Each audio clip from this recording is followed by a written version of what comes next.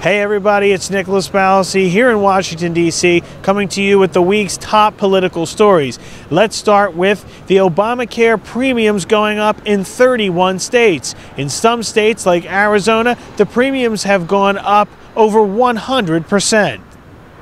It was reported this week that Al-Qaeda is threatening to attack the U.S. either in New York, Texas, or Virginia. U.S. intelligence officials are investigating and taking the matter seriously.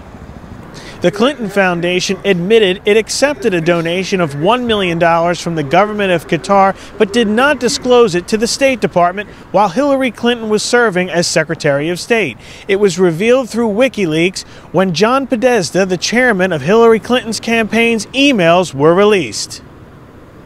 The FBI has not officially released any new information about the reopened case into Hillary Clinton's use of a private email server.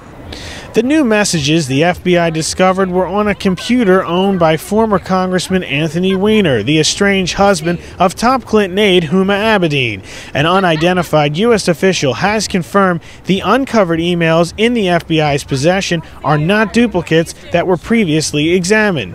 President Obama has criticized FBI Director James Comey for revealing incomplete information because the emails found on the computer have not been fully investigated for classified information. Clinton said there is no case, and the Bureau would likely reach the same conclusion it did over the summer. In July, Comey said Clinton's team was careless with classified information on the private server while she was Secretary of State, but that no one intentionally violated federal laws. The presidential polls have tightened in the battleground states, particularly in Florida, Ohio, Nevada, and New Hampshire.